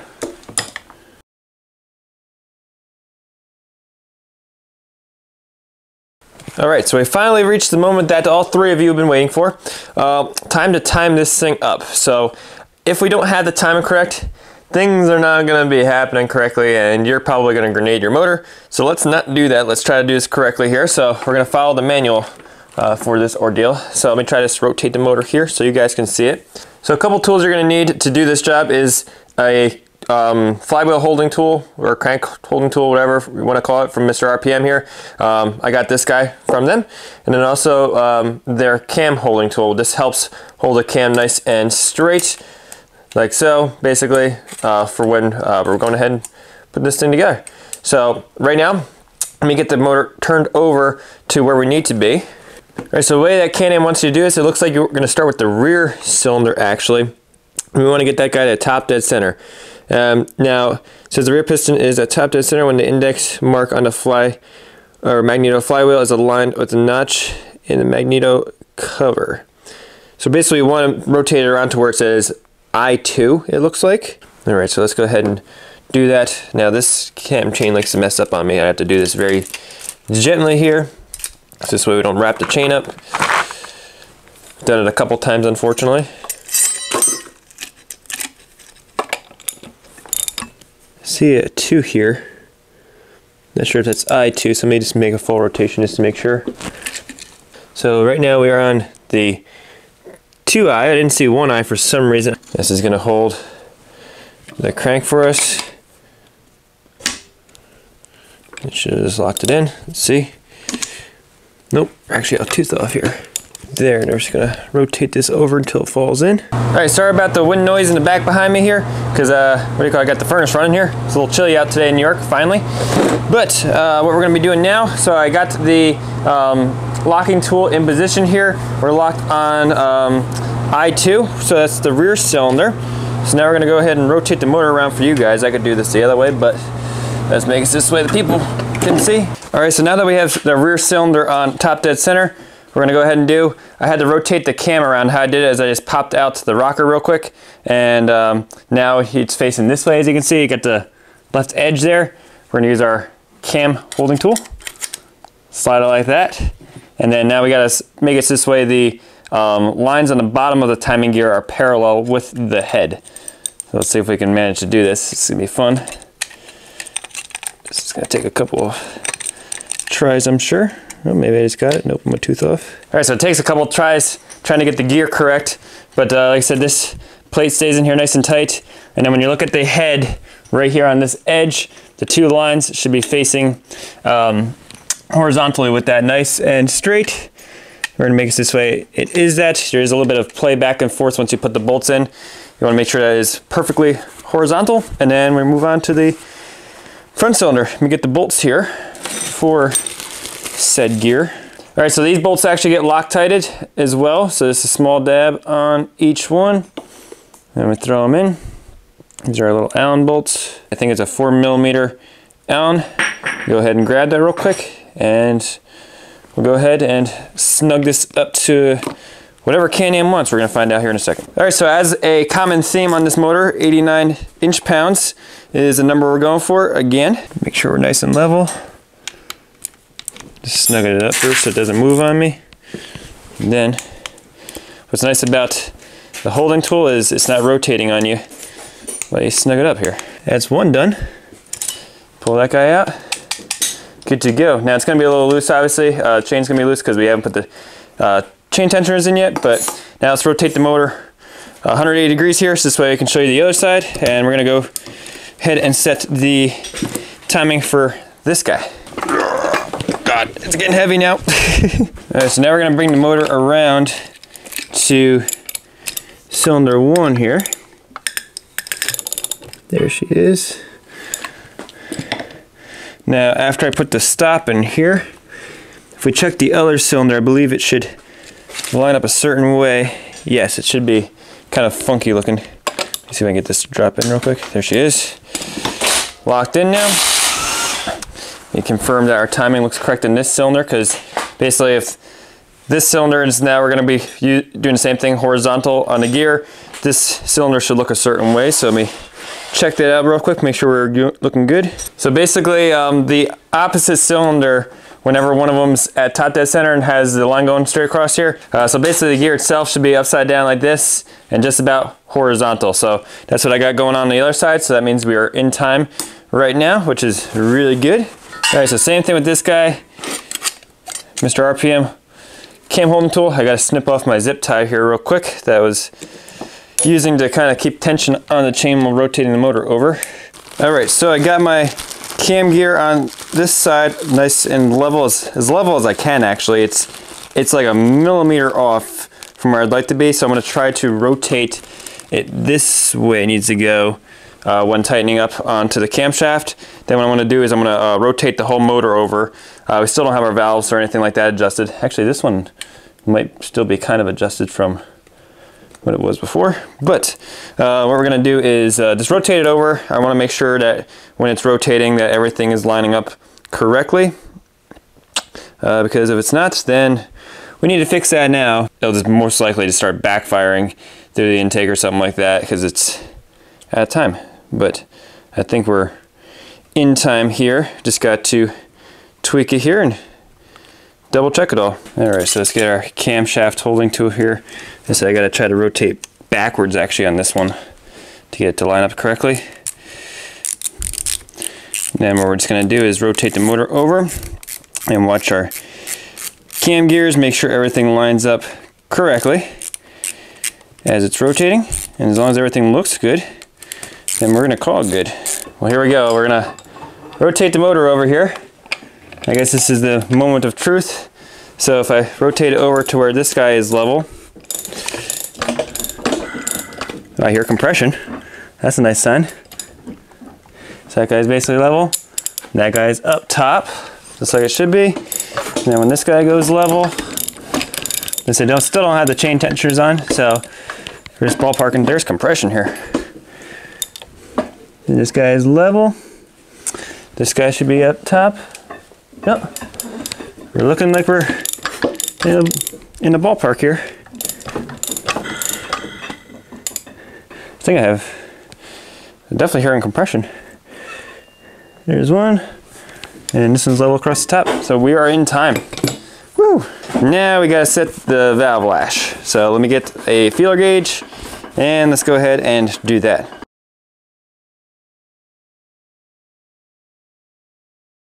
All right, so before we do the valve lashing, first thing we're gonna do is actually install our cam chain tensioner. You guys probably have one that looks like this. This is just the standard plastic one that Can-Am sells you. This is what I'm going to use. This is actually a billet one from Quad Logic. This is a prototype right now. They were kind enough to send it over to try on the project. But what we're going to do is set it to top dead center for that cylinder. So we're in cylinder 1 right now. And then I just have the plunger screwed in basically all the way. To start, we're going to install it on the motor here. Engine, sorry. I had a guy comment that I wasn't saying engine properly. Motors usually referred to as electrical. We're going to go with the norm for this engine, 89 inch-pounds, since that seems to be the ticket number. All right, and then now we're going to go ahead and you'll see there's a little bit of play in our timing chain gear. We're going to basically get a Phillips screwdriver, or sorry, regular screwdriver, and rotate the plunger until that play starts to go away. So you can see it's starting to get a little tighter and tighter. It might take a minute because mine was screwed in quite a ways. There it goes. So basically when it stops moving, which is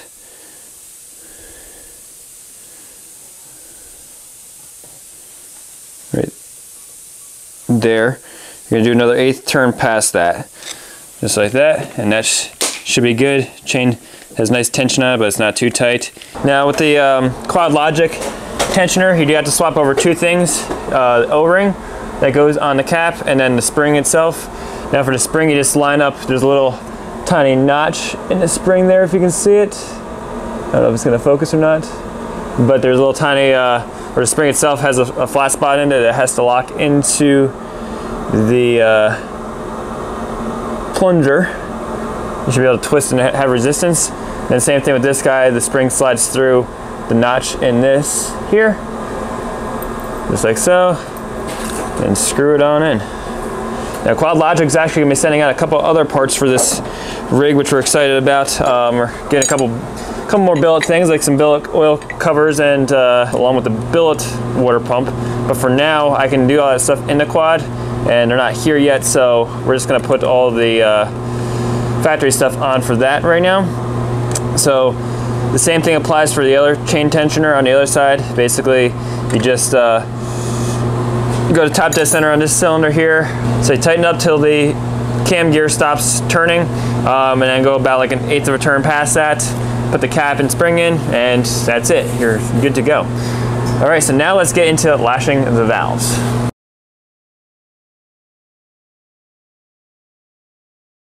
All right, time to set our valve lash here. So we're gonna start off on the intake side. Can-Am wants between 0.06 to 0.14 millimeters. So right now I'm actually just gonna go in between that. That's just kind of what I'm going with here. They were actually set up tighter than that before, so little loose doesn't hurt, too tight, and you're gonna hang a valve open, which you don't want either. So safer to go looser than tighter, because you can always readjust rather than go the other way. Worst thing you're gonna get with setting them too loose is a little bit of valve noise. So it's still loose. So easiest thing to do is you just get your 10mm wrench and a flathead, and then crack the nut loose, tighten a little bit. I usually just do like little tiny turns. There we go. That feels pretty good actually. You can tell by the way it drags out. That's pretty good here. Just gonna go ahead and snug it up better. Now each time you snug it, you just gotta make sure, because it does move. Yep, see it moved on me. It's a little tight now. Just gotta keep working it back and forth a little bit until you get it just right. Let's see how this feels. Yeah, it feels pretty good. All right, same thing with the other intake valve here. What I'm just doing just to get me in the ballpark is just putting the feeler gauge actually underneath and just bring it down to it to where it touches, and then snugging it up and then seeing how and where I'm at. As you see, it's perfect right there. So let me just give it a final snug. You have to kind of twist back like you're loosening while tightening the nuts. This way you can make sure it doesn't rotate on you. And there you go. Good clearance there. Good clearance there. Now we're going to do our exhaust valves rather, and those are 0.11 to 0.19 millimeters. So you can see this guy's very loose here, so we definitely got to tighten these up.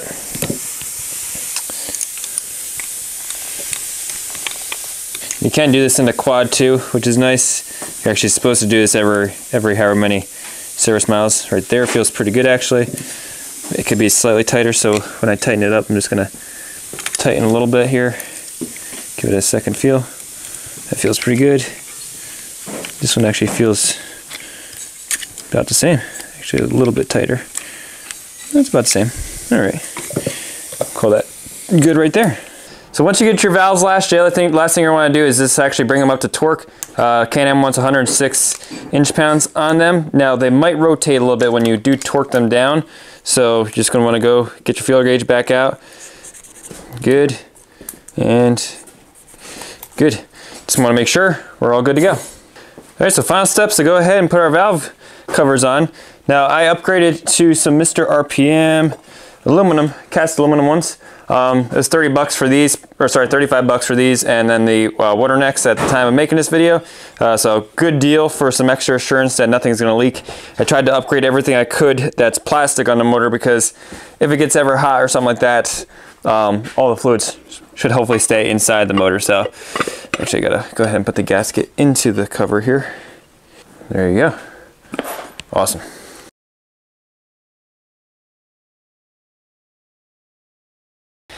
All right, so now most of the motor's together. I actually finally got in my rebuild kit for the water pump here. I say Qualogic's actually sending us out billet impeller for the water pump and for the oil. But then they didn't even send me this, I just bought it off their site. I grabbed their mechanical water pump seal kit. What's actually nice is it's like $30-something, I think, and it comes with the tool, the seals, and even the seal for the cover and everything. So it's for that money, I mean, that's a good freaking deal. So what we're gonna do is first we just gotta install this rubber guy here. And my camera's on temperature again, that's great. This kind of just presses in, but I'm just gonna give it a couple taps of the large socket just to get it nice and flush all the way around. These are the seals that keep the water and the oil separated, so you're gonna want to make sure these are installed good. Make sure you got an even lip all the way around. It's gonna go down a little bit in this corner. All right, now we go to our mechanical seal here. So this gets a little tricky. I might have to actually put the other cover on first to do this, because I believe this guy actually has to slide onto the shaft here as well. It does, so I'm gonna have to put this on pause for a minute and get the other cover on. So let me go ahead and do that, and I'll show you guys how to do that, and then we'll jump back into this in a minute. All right, so back to our water pump here. Now we can actually go ahead and install the mechanical seal. So this guy just goes on here like so. And like I said, QuadLogic graciously sends you this tool with the actual mechanical seal. Let me just go ahead and tap her in.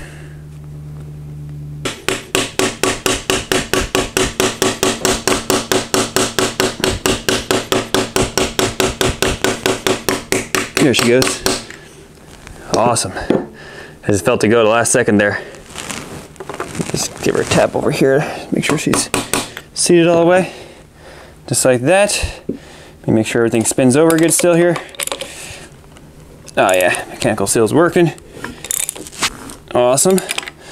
Then all we gotta do is put our impeller on, which has ran away, unfortunately.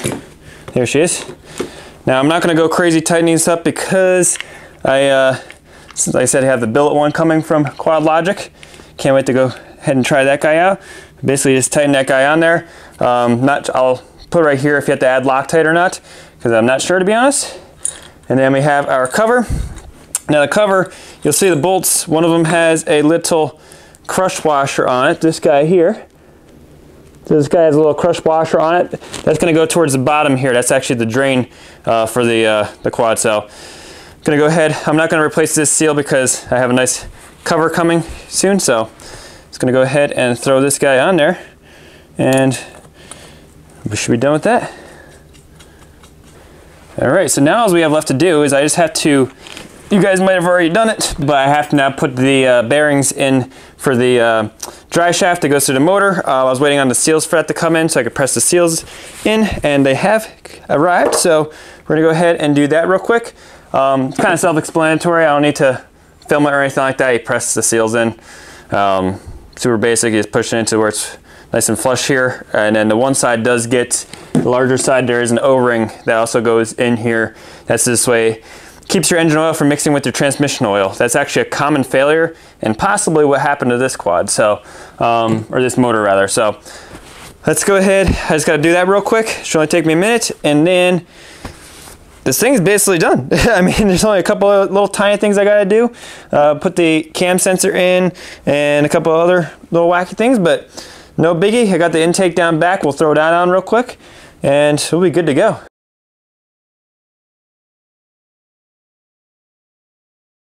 All right, so I just put the output shaft seal on.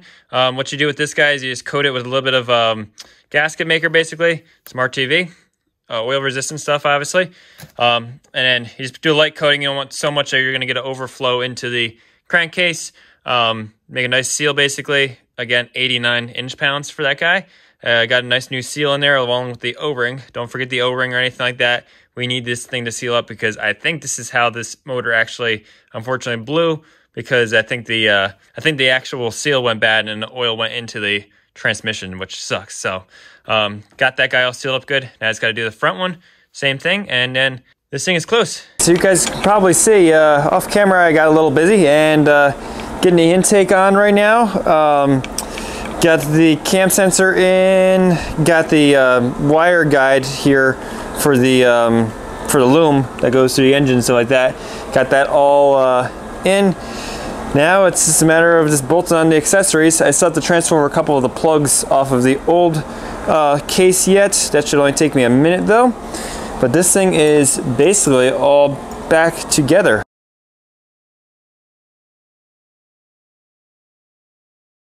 And there you guys have it, just like that. We have a rebuilt Can-Am 850 motor. There's still little odds and ends that I have to do to it, like put the cover on here. Kind of self-explanatory stuff. This is more about the engine internals, getting all that stuff squared away, things that need to be set up right.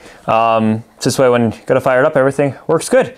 But everything looks really good. I turned it over with the spark plugs in it, and there's plenty of compression. It's actually pretty dang stiff when it hits the compression stroke. So that's a good thing. That means this thing is gonna be pretty healthy. We're gonna find out here soon. So stick around because this is going into a quad literally tomorrow. So hopefully everything goes to plan. But yeah, this is really cool. This was a fun project. I think anybody with some mechanical abilities can do it. You'll just have to have the proper tools, obviously, and everything. I think I maybe spent about $120 in tools, as far as like the bearing press tools from Mr. RPM, the cam tool to hold the cam together, or to hold the cam in place, the holding tool for here. The rest of it was mostly kind of non-specialized tools. Anything anybody else could get at Home Depot, Lowe's, Snap-on, Mac Tools, whatever kind of guy you are, you can go get those tools and they're gonna work on here. So pretty straightforward, actually, the whole motor was. But yeah, as far as this rebuild kit goes, I was not too impressed. I was in contact with the company. They're going to take back the bearings that didn't fit for some reason. I said I did put the old bearings back in because they never saw the heat of when this thing spun a bearing, and it does not look like they were affected at all. They still had some of the kind of matte finish that comes standard when you get brand new bearings. They still looked like that, so they were all fine. I just wanted to put new bearings in because you're inside a motor. Why not do that? But in this instance, we didn't have to. We were able to reuse those, luckily. Nice new crank. Like I said, unfortunately, we had to replace the case.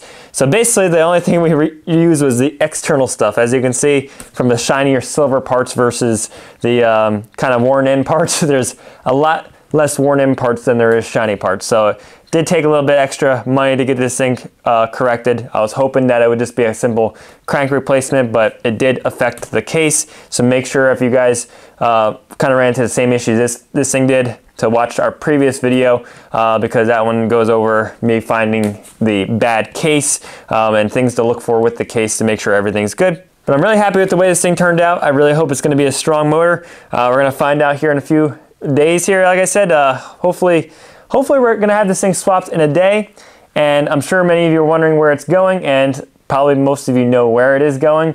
It is going into my Can-Am Outlander 650 XMR, and then that motor is going to be going into my girlfriend's 500 Outlander. So we're doing an engine swapperoo on two quads.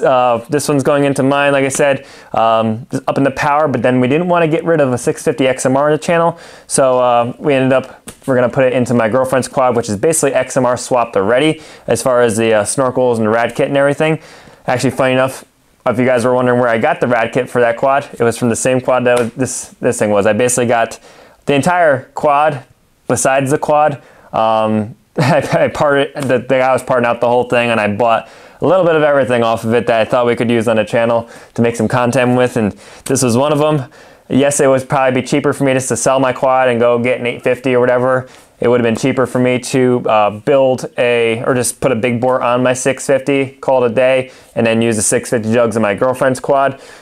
But that's too easy. I wanted a little bit of a challenge. I wanted to see what these motors are made of. I basically wanted to dig into these things to see how they worked and everything, because I'm very familiar with car motors and everything that's like sitting behind me. I don't know if you guys saw it too much in the videos here, but my dad and I do dirt track racing, so very familiar with Chevy small block, but unfortunately. But yeah, this thing was definitely had its challenges compared to a normal car motor, but nothing out of the ordinary. I mean, I think, like I said, anybody with some mechanical abilities can go ahead and tackle this project pretty easily. So with that, make sure you guys are liking, subscribing, and commenting down below. We really appreciate all the support, and stay tuned for this engine swap. It's going to be really fun. If you want to keep up on the build a little bit, check out our Instagram, TikTok, and Facebook. Probably not TikTok, but most likely Instagram and Facebook. We're definitely going to have some updates on how the swap is going with this thing. So stay tuned for that. But until next time, we'll have to catch you on Let Dirt Fly.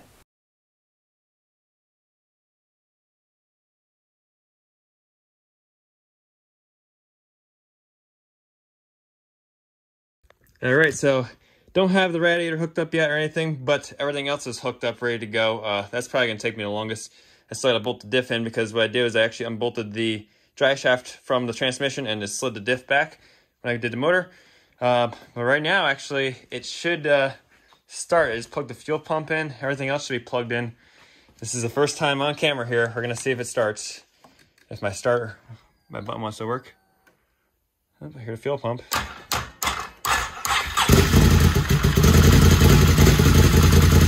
No way. That's easy.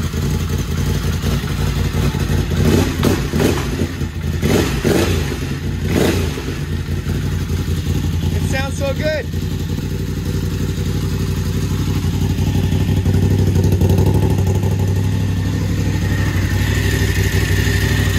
Everything looks good.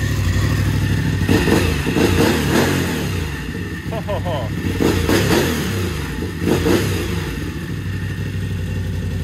don't have any coolant in it. Hell yeah.